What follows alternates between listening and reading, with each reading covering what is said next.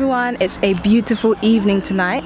As you can see by the title, this video is going to be my self-care routine. These are a few things I do when I'm just not feeling 100% mentally, spiritually, physically, and I just want to uplift myself. Now give this video a thumbs up if you love the great outdoors. Give it a thumbs up and subscribe if you're not already subscribed, as well as turn on your notifications so you know exactly when I've uploaded a video, okay? Sit back and enjoy my self-care routine. Whenever I feel I want the ultimate shower or physical cleanse, that involves washing my hair. Recently, I've been using the Shea Moisture Jamaican Black Castor Oil Treatment Mask. I think it's important to keep the scalp feeling breathable and healthy. If you give me a day, believe me when I say that I could be the prince. All rinsed out now, and it's time to apply my shea butter mix. And as always, I like to twist my hair so it dries in a stretched state and doesn't need any heat whatsoever.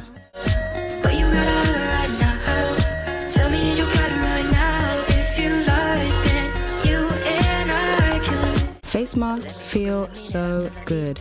I see them as a way to pamper my skin when it's in need of some TLC. Well, my skin is always in need of TLC, but face masks are like the cherry on top. This is the Aztec Secret Indian Healing Clay. Making a mask with this couldn't be simpler. You just add water.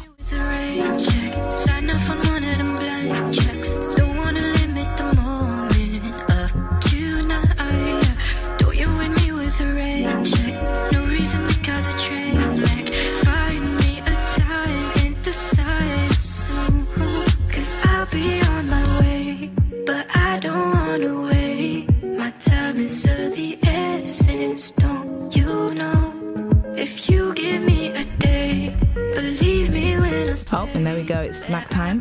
I'm gonna rinse it all off now.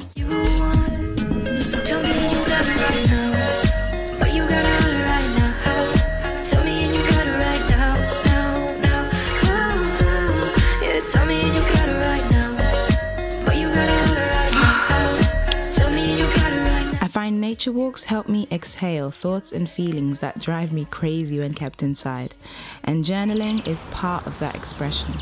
Sometimes I'm writing down things I'm grateful for, sometimes I'm writing down dreams and ideas, other times I'm just writing down my thoughts and feelings.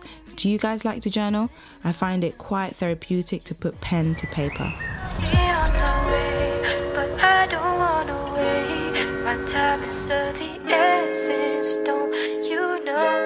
If you give me a day, believe me when I say I could be the presence that you want. So tell me and you got it right now. Another way I like to take care of myself is by eating well. Offer me a mango and you are speaking my language. I've got some strawberries and mango and pomegranate here. Tasty. An exotic fruit just seems way more appealing as an any time of the day snack.